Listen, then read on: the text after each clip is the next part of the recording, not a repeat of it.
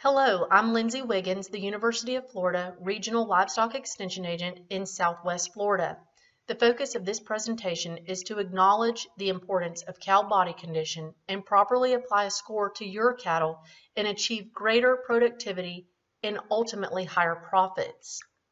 This is a two-part training, including an interactive module giving you an opportunity to score cattle and understand what to look for when making these evaluations in your own pens.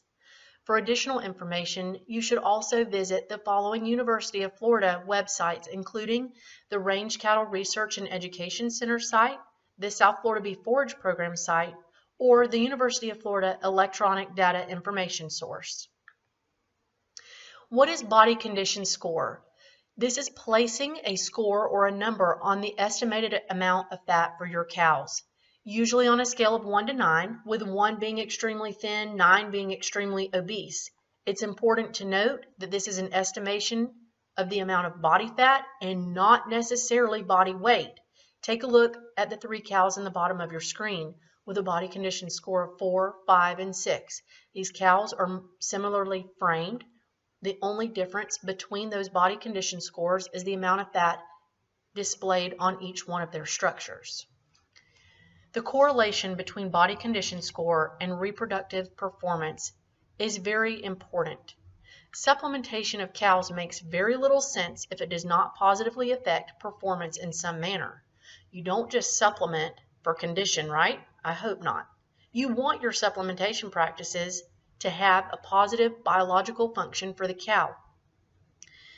Body condition score at the time of calving is the most important to the reproductive efficiency and success of the cow. Let's look at some pregnancy rate numbers and put dollar signs to them.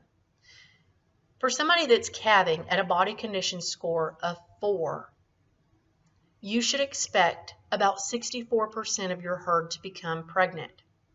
Now let's look at the ideal body condition score of 5, and you should expect about 87% of your herd to become pregnant. And as we move up to a body condition score of 6 at calving, you will notice that they will expect 93% of their herd to become pregnant. Now we'll look at an example herd of 100 cows on Ranch A and Ranch B.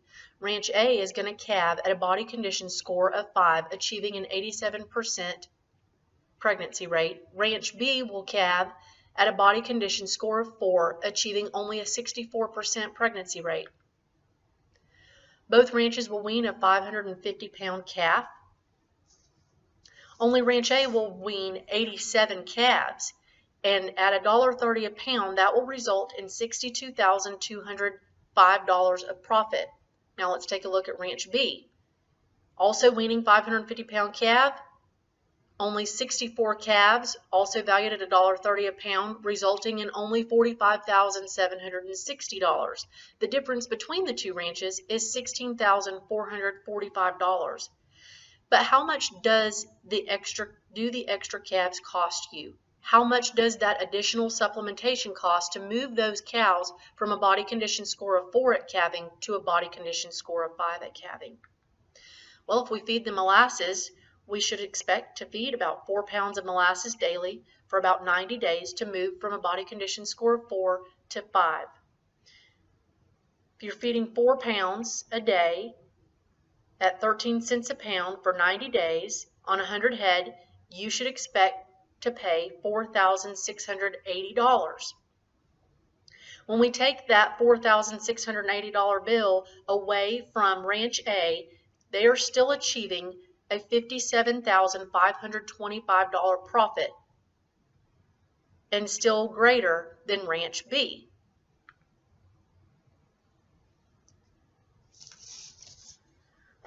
Most beef cattle herds are on a controlled breeding season, and the time for which it takes for a cow to start cycling again after calving is highly affected by her body condition at calving. Here we'll look at cows calving at a body condition score of 3 to 7. Those cows calving at a body condition score of 3 take 89 days to return to estrus and start cycling again. Most folks have a 90-day controlled breeding season. That cow is not going to have an opportunity to become bred while the bull is in the pasture. Now we'll look at the ideal body condition score of 5 at calving, and you'll notice that it only takes 59 days or approximately 2 months for that cow to resume estrus. And as we move up the scale on body condition score, look at number 7, you notice that it only takes about a month for that cow to resume estrus. Now we'll look at different periods within the breeding season to see what percent of the herd is cycling, and then we'll attach dollars to the calf crop uniformity. If you're calving at a body condition score of 4, within the first 20 days of your breeding season, only 42% of your herd is cycling. Within the first 40 days, only 56% are cycling. If we look at the ideal body condition score of a 5, you will notice that more of your herd is cycling within the first 40 days. 80% of your herd will be cycling within those first 40 days and 90% within the first 60 days. Again, helping you to achieve a tighter calf crop uniformity. If we move up to body condition score of 6 at calving, you will notice that 98% of your herd will be calving within the first 40 days.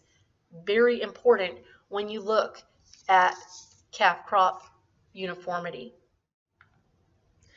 Now we'll look at the effects of calving distribution and an example on ranch A and B, both with 80% pregnancy rates on 100 head.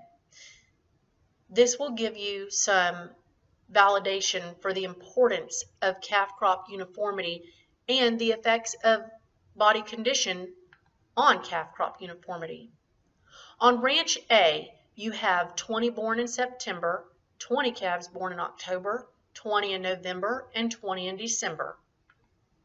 On ranch B, you will notice that there are more calves born at the beginning of the calving season.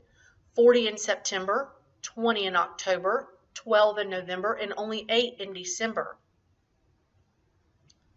If only 8 calves were born 60 days sooner, you would wind up with 720 more pounds of saleable beef for your ranch. But what if 12 calves were born 90 days sooner? That would result in 1,620 more pounds of saleable beef on your ranch. If we add those together, you should expect an additional $3,042 of an additional income based on that 100 head herd, just by simply increasing body condition and giving those cows an opportunity to cycle while the bull is exposed. Thank you for your time, and I hope this helps with your future body condition scoring endeavors and also with supplementation decisions. Feel free to contact myself or Dr. Moriel with any questions or your local county extension agent. Thank you.